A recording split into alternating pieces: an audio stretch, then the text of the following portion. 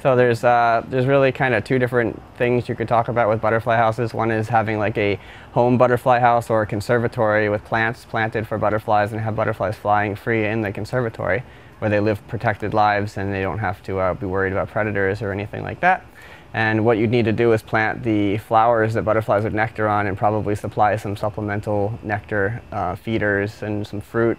And you could raise or catch butterflies in your yard, or like on a larger scale, a butterfly conservatory would have butterflies from all around the world that were produced on farms.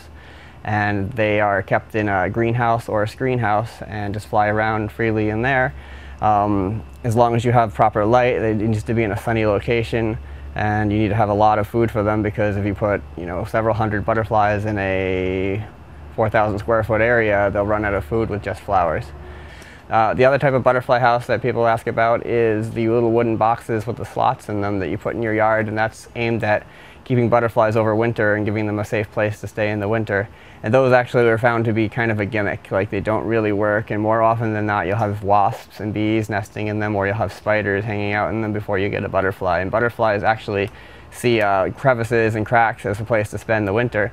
And the side of your house or a log pile is thousands of crevices and cracks, and that box is usually 2 or 3 slots. So the chances of them actually being in that box are pretty slim. So it's a decorative thing for a garden, but it's kind of a novelty, and it's not actually a functional thing.